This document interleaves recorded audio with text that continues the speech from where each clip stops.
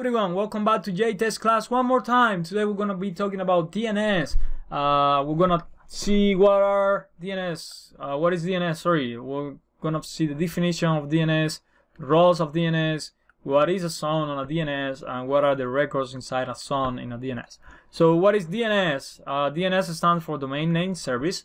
It is the process of resolve full qualified domain name like www.example.com into an IP address like 128.10.10.10 and IP addresses like 128.10.10.10 into a full qualified domain name like www.example.com. So it will resolve like if you write www.google.com, or if you write the IP of Google, it will show you the website. We'll find it for you. So DNS is compound of zones and records. What is a zone? Is a domain name like example.com that hold different records for this domain. What is a record then?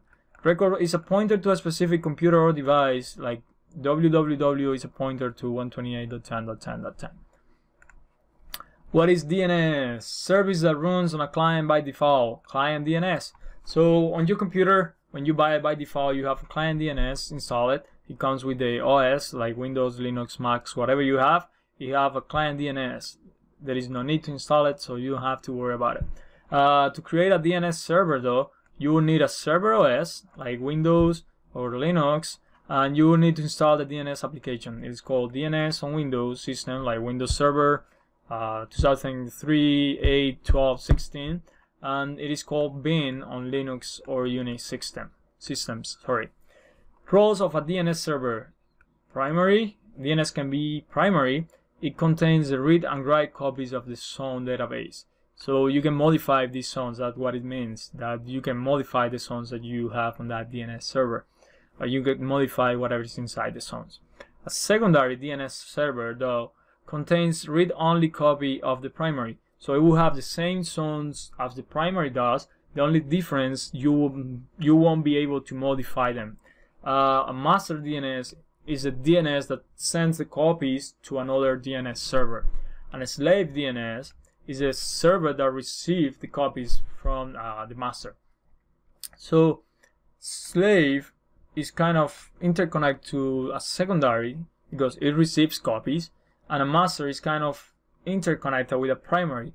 The only difference is primary and a master differ on that primary has the copy and write zone database, when a master, the only thing that does is just send the copies to another DNS server. So let's see an example here. We have a primary server. It holds the copies of the DNS database, the zones database, and it is a master because it realized a zone transfer to a slave or secondary.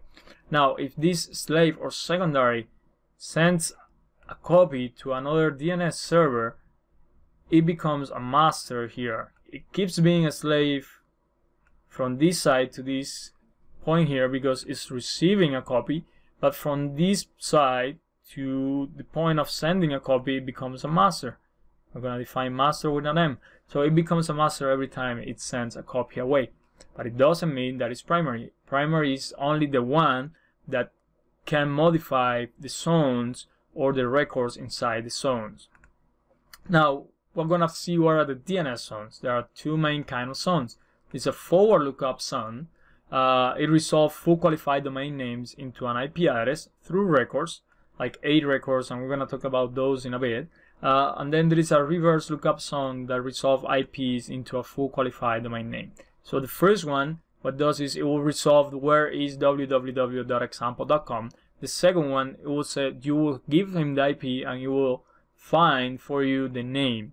So if you write 10.10.10.10, it will give you www.google.com, for example. Okay. DNS records. There are different kinds of records. The first one we're going to see today will be the SOA record, and it is perhaps the most important of all the records. It is created when the zone is created, so you don't have to worry about it. It will create it for you. It means start of authority.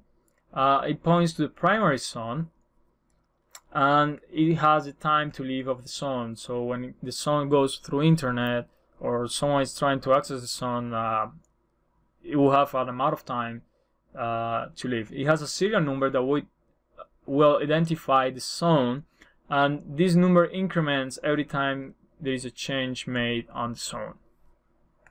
Then we have the NS records on name server. It identifies the computer that holds the records of the domain or subdomain. So this will be the name that your DNS server has. For example, server 1 or NS1, like name server 1, or depends on the name you gave to your computer. Okay, there is a record. It's called a host record. It allows the assignation of a name to an IP address. For example, www is a record that points to 192.168.1.25.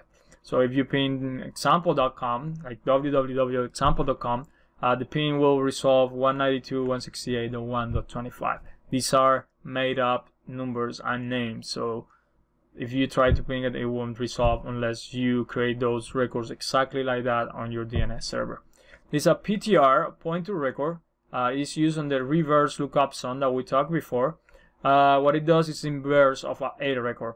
So if you do a NS lookup for the IP 192.168.1.25, it will give you back www.example.com. Okay, there is also a CNAME record.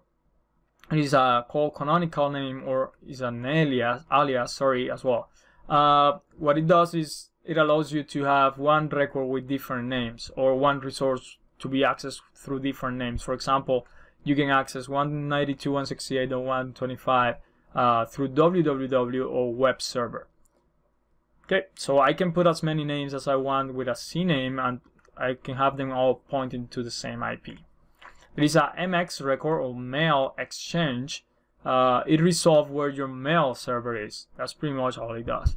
And there is a SRB, or service location, record as well. It is only used with some applications that will require this. For example, Active Directory requires this kind of record. So you won't have to create it unless an application requires it.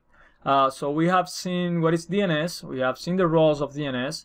What are the zones and what are the records on the zone. I hope you like this video. I make it as short as I could. So if you like it, please comment and share. And you're welcome to visit my blog at www.jtechclass.com. Sorry. I will post this pretty soon as an article. If you don't like the video, you can read it. But why wouldn't you like the video? It's an amazing video. Anyway, thanks for watching. Like and share. Have a good day.